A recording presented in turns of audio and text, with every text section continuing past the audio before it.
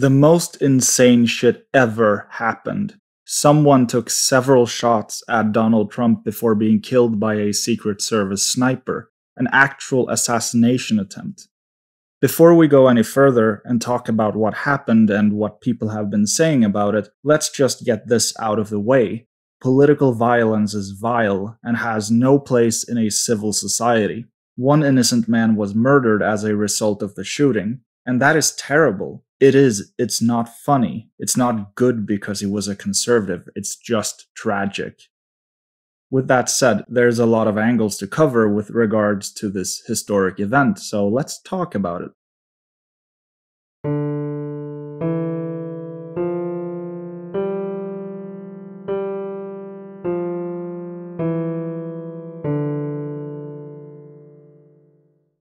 I think a good place to start is, who's the guy who tried to end the life of Donald Trump with a bullet? Why did he do it? Well, his name was Thomas Matthew Crooks, a young guy just a few years out of high school. According to conservative politicians and pundits, he was a radical Biden supporter, as if those exist. But the truth lies much closer to home for them because Thomas Matthew Crooks was a Republican. So what can we say about this horrible red-on-red violence? We might never know exactly why he did it, because he didn't leave behind a manifesto and his social media presence was scarce. However, let's run through what we know about him. As a teenager, Thomas Matthew Crooks has been described by some old classmates as a loner who didn't really talk about politics. But others have described him as being staunchly conservative, having conservative friends, and wearing articles of clothing related to Trump. The Philadelphia Inquirer reported the following. Max R. Smith recalled taking an American history course with Crooks as a sophomore. He did recall Crooks making political statements, but they shed no light on his actions Saturday. Quote, "He definitely was a conservative. It makes me wonder why he would carry out an assassination attempt on the conservative candidate." End quote. Smith recalled a mock debate in which their history professor posed government policy questions and asked students to stand on one side of the classroom or the other to signal their support or opposition for a given proposal. Quote, "The majority of the class were on the liberal side, but Tom, no matter what, always stood his ground on the conservative side. That's still the picture I have of him, just standing alone on one side while the rest of the class was on the other." End quote. The former classmate also recalled Crooks as generally kind and intelligent if reserved. Quote, "Everyone is in shock. He was so quiet, I wouldn't imagine him doing that, but I guess that was the same deal with Columbine." End quote. How come people always describe the exact profile of a mass shooter before saying how surprised they are that they're a mass shooter?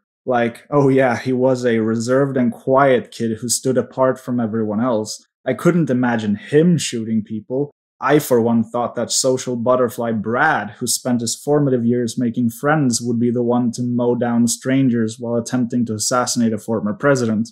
It takes people skills to murder, after all. At any rate, Pittsburgh's NPR news station further reported the following. Paige Updegraff, 20, said she went to school with Crooks and was in classes with him, including a health class and a PE class. She said he had a, quote, "quiet, raspy voice," end quote, and mainly hung out with and spoke to a couple of other boys. Quote, "I feel like I really only saw him talking to the same people. I don't really think I ever saw him go out of his circle," end quote. Updegraff says they were interested in the military and ROTC as a way to get into college, and they sometimes wore clothing that showed off their interest in the military. Updegraff also said she was pretty sure that Crooks himself or one of his friends wore a pro-Trump shirt while in 8th grade. Quote, "I would almost put money on the fact that I probably had seen him wear a Trump shirt or something along the lines of that beforehand, which is why this is so shocking to me." End quote. Okay, so to summarize, he was a loner with a small friend group of like-minded individuals. He and his friends were conservatives who had an interest in military, and at some point they supported Trump. I mean, that is rather confusing as to motive for trying to shoot Trump. But we'll talk about that a little bit later. Let's put a pin in it for now.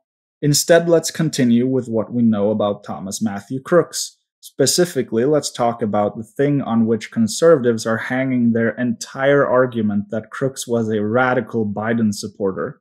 At the age of 17, he made one $15 donation to Act Blue on the very day of Biden's inauguration.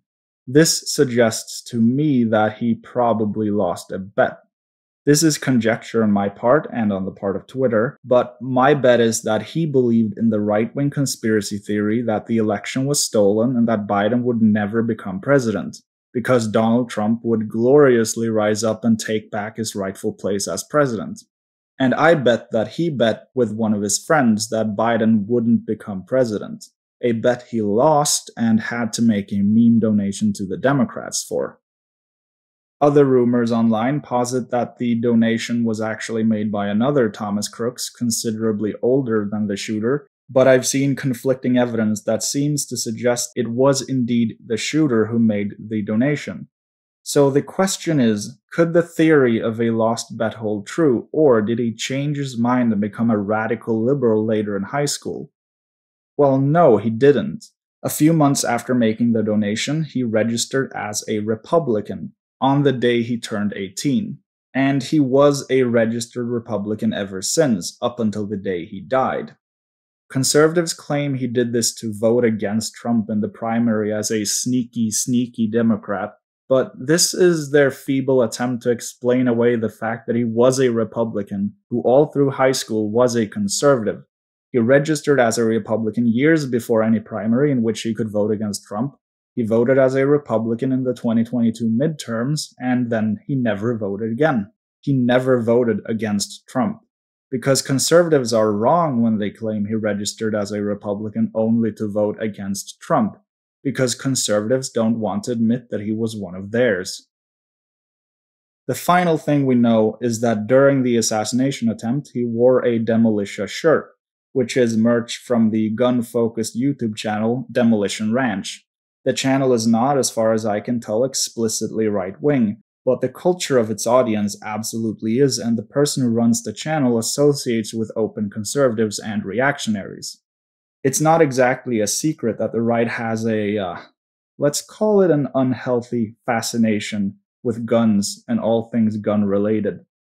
Just to be absolutely clear here, though, I am not saying that Demolition Ranch is responsible or that this channel incited any kind of violence, because I don't think it did, or I don't know that it did. I am mentioning this only as a puzzle piece in understanding the mind of Thomas Matthew Crooks, who by all accounts was a right-winger. That's pretty much all we know. He was a conservative who was a registered Republican from his 18th birthday until his death. The only discrepancy being a single $15 donation to Act Blue on Biden's inauguration day. To get anything further out of this, we're now going to have to move into the territory of pure conjecture. So what I'm about to say is guesswork that could absolutely be wrong. I have several theories about what I believe could have been the motive for the shooting. To start with the most conspiratorial one, in other words, the one you shouldn't take too seriously, it is entirely possible that the shooter never intended to harm Trump and only wanted to metaphorically but not really martyr him by staging an assassination attempt. I am not saying that the assassination attempt could have been staged by the Trump campaign and the Secret Service, as many have suggested online, because that's honestly an insane thing to believe. To get that narrative together, you'd have to believe that a bunch of different people in the Trump campaign, in the police, and in the Secret Service are in cahoots. Which, just no. A person died because the shooter used live ammunition that got lodged in the man's brains. It was a real shooting, and I don't believe all these different people, including Trump himself, would put themselves in the line of fire. No, what I am saying is that maybe the conservative shooter was acting alone and never intended to hit Trump, only make it seem like he wanted to hit Trump. As far as I'm aware, Trump was only hit in the ear by a piece of glass shrapnel, not a bullet. Curious. But now that I've indulged my conspiracy sweet tooth, I believe it's much more likely that Thomas Matthew Crooks wasn't just a conservative, but someone who was radicalized so far to the right that even Trump seemed like a moderate to him. Trump is a far-right fascist, and he does have support from neo-Nazis, but there are plenty of neo-Nazis who view Trump as a poser, a fake right-winger, especially after Trump meekly distanced himself from Project 2025 and is strongly supportive of Israel, the state that a lot of neo-Nazis consider to be a Jewish symbol that needs to be destroyed. Trump is a dangerous fascist, but he has a history of flip-flopping, at least in rhetoric, between calling neo-Nazis good guys and calling neo-Nazis bad guys. I don't believe for a second that Trump ideologically is a neo-Nazi. I don't believe he wants to exterminate Jewish people specifically. He is a fascist who wants to dismantle democracy and violently oppress minorities, but there are freaks out there for whom that isn't extreme enough. It's entirely possible that Thomas Matthew Crooks was one such freak. He certainly fits the profile, a young white male loner with a known history of conservative sentiment and a fascination with firearms. Another theory that also relies on Thomas Matthew Crooks being an unhinged far-right weirdo is that he was an accelerationist who believed that the assassination of Donald Trump would be the starting shot of the Civil War. Just listen to Alex Jones and Ivan Raiklin discuss this exact thing on InfoWars just a few short months ago. To every single person on the deep state target list. My assessment, Ivan Raiklin's assessment, that if you assassinate any political presidential candidate, whether it's RFK, whether it's Trump, guess what? America will do the following immediately. They will respond in kind, and they know who you are because we've created the list. So if you go and that's to a major measures, Rubicon. They should know that. Immediately. You're going to see immediately response, and there are only a few buildings in Washington, D.C. that they will probably do that. Well, I hope that's not the case, but these people are crazy. And having said that, if they do that, option 2 behind Trump is going to be so much better for us and so much worse. Well, I was about to say, if they kill him, that's best case scenario from a sick level. From a sick level beating him, oh, please kill him, which but it's so good after that. Oh, it's going to be the best cleansing and the fastest cleansing that we've ever seen in my lifetime. I assess with almost certainty, with the highest level of confidence, that if they assassinate Trump, it is so game over for them, and it's going to be so fast. The best and fastest cleansing we've ever seen.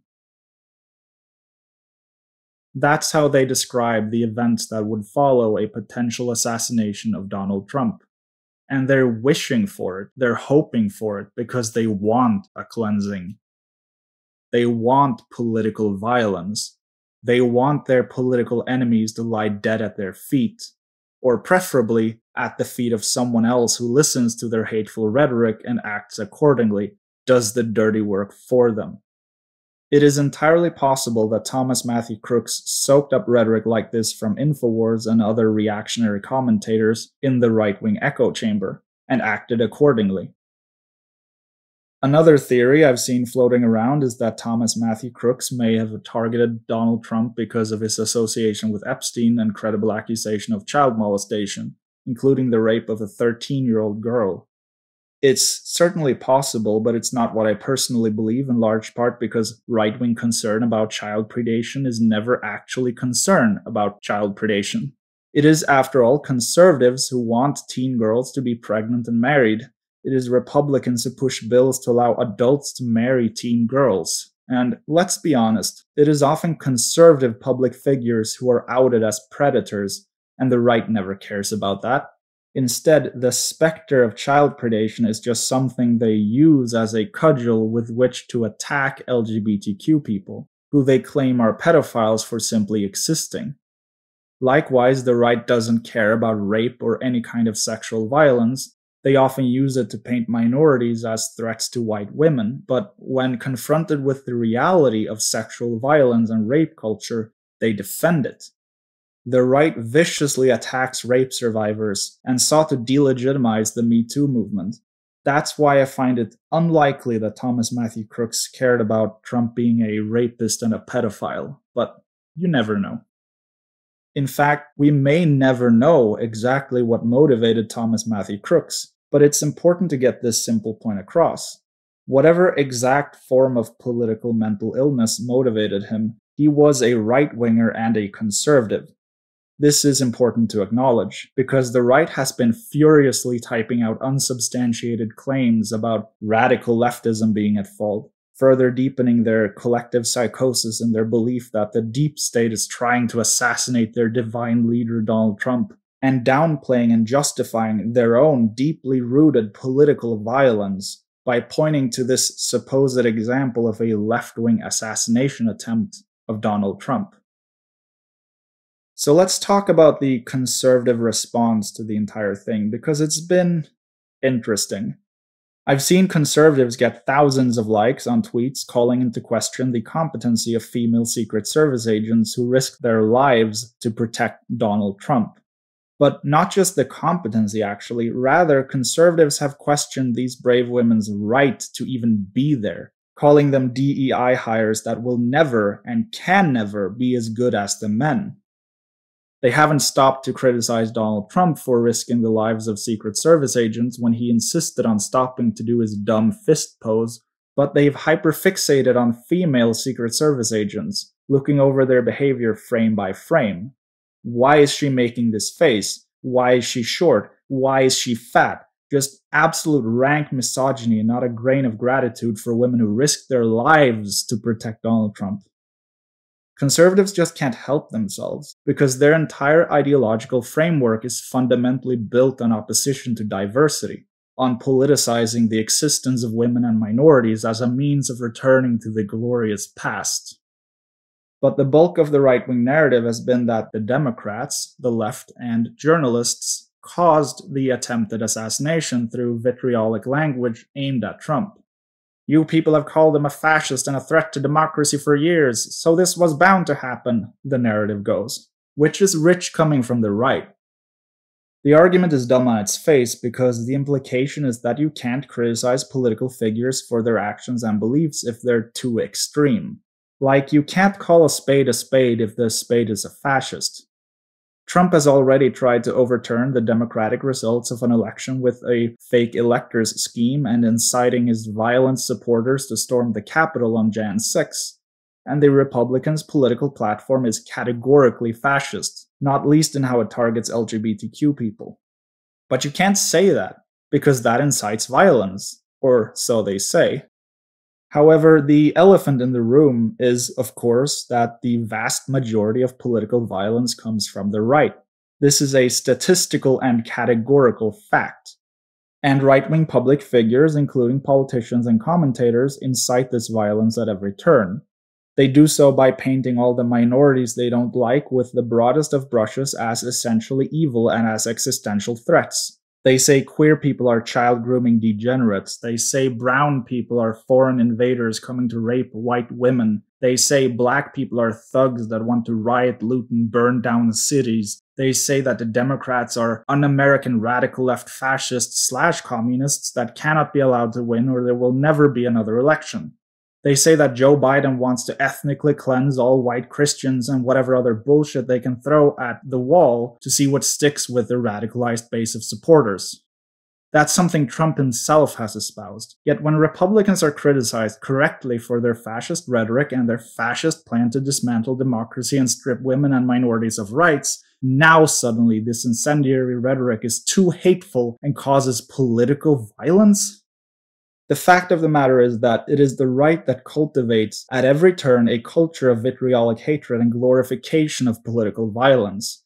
The right did Jan 6. The right wanted to hang Mike Pence for not going along with Trump's insurrectionist plot to steal the election and overthrow the democratically elected government. The right spread conspiracy theories about a stolen election and the need for civil war. The right laughed when a maniac tried to bludgeon to death Paul Pelosi. The right cheered on as police and right-wing agitators violently assaulted peaceful campus protesters. Right-wingers like libs of TikTok paint big targets on civilians, schools, hospitals, etc. by equating being queer with being a pedophile, and there is a clear pattern of bomb threats against their victims that follow this targeted harassment. Right-wing politicians like Mike Collins and Marjorie Taylor Greene release political ads where they use guns to shoot at and blow up targets representing their political enemies, implying quite overtly that guns are a viable option to use against opposition. The right celebrates and lionizes murderers like Kyle Rittenhouse, or the man who shot protesters blocking a road, or the guy who choked out a homeless performer in a subway for 15 minutes until he died. The lives of these victims of political violence were not lesser than the life of Donald Trump, yet their deaths are celebrated by psychopathic right-wingers who have absolutely no regard for any human life other than their own. It was a Republican who said just days before the Trump shooting that, quote, "some folks need killing," end quote. The conservative movement is defined by rhetoric that utterly dehumanizes and demonizes minorities and political enemies, rhetoric that narrativizes the existence of entire demographics of people as an existential threat that needs to be fought, that there's a civil war coming, that, as Mark Robinson said, some folks need killing. Even the guy who was killed at the rally, Corey Comparator, spent his last years on this earth spreading vitriolic hatred online, wishing death upon strangers for protesting climate change without impeding anyone, calling a black woman a DEI plant, supporting the wanton murder of bicyclists, fantasizing about the deaths of political enemies, and callously ridiculing the millions of Palestinians who have lost their homes and in many cases their entire families with the words, quote, "they'll get over it, the Japanese did," end quote. He's not a hero for being murdered by another far-right extremist. He didn't deserve to die either, but he, like many other conservatives, participated in the perpetuation of a tradition of violence that ultimately cost him his own life. The conservative movement also has policy platforms that match their rhetoric, of course, and they act in accordance as well because it's not just words. Thousands of bills that target queer people for the crime of existing, the revocation of abortion rights as a means of control over women, forcibly separating parents and children coming over the border looking for a better life, tossing them in cages not fit for the lowliest of animals, even sadistically mutilating female refugees with unnecessary hysterectomies, forever robbing them the choice of having children. That's something ICE did under Trump. Muslim travel bans, quote, "when the looting starts, the shooting starts," end quote. Gallows erected outside the US Capitol building. Or let's look forward at Project 2025, a nearly 1,000-page document detailing exactly how they're going to create their glorious conservative utopia, including calls for mass deportations so far-reaching that it's hard to call it anything other than ethnic cleansing, the stripping of rights from queer people to effectively erase them from public life, the stripping of rights from women to reduce them to stay-at-home moms whose entire personhood is defined by other people, namely their husband and children. And that's hardly scratching the surface. Let's not forget the parts of Project 2025 that seek to undermine and dismantle American democracy and American institutions, to pack the entire government apparatus with ideological loyalists. You know, for example, people who will stop the Environmental Protection Agency from protecting the environment at a time when we're racing toward cataclysmic climate change disaster that threatens the lives of hundreds upon hundreds of millions of people. Project 2025 even wants to stop research into green energy and go all in on fossil fuels, because of course it does. The Republican Party is pushing an ideology that fundamentally seeks to reduce human beings into permissible conservative archetypes of what they think people ought to be like, and erase and criminalize anyone who exists outside of those archetypes. That is, on a very fundamental level, violence. Using the full power of the government to force LGBTQ people into the closet for fear of not just persecution but prosecution is violence. Denying trans people the medical care and medicine they need is violence. Prosecuting doctors who provide medical care that contradicts conservative dogma is violence. Forcing women, including teen girls, to carry to term pregnancies they don't want is violence. Using the power of the state to round up and deport migrants, desperate and poor people looking for better lives, is violence. It shouldn't take a boatload of empathy to understand just how terrible it is to be subjected to that kind of persecution. Not just at the hands of reactionary bigots at the fringes of society, not just by weirdos online with nothing better to do than to systematically and intentionally misgender trans people and send rape and death threats to women they don't like while hiding behind the anonymity of Roman statue profile pics, but by the entire culture of the country that the right wants to foster, and by the state that holds the monopoly on violence and can end your life with the pull of a trigger or the injection of a needle. Violence comes in many forms, and the right peddles in all of them. I don't want to hear from any right-wingers about how words are violence because mean words about Donald Trump caused a shooting. Your entire political framework is one of violence directed at the most vulnerable people in society. You revel in it and laugh at the violence directed toward the degenerate freaks whose existence runs contrary to your idea of what it is to be human. Fuck you. To everyone else, thanks for watching. I had a lot to get off my chest. Like and subscribe as it would really help my channel grow. As always, thanks again and see you next time.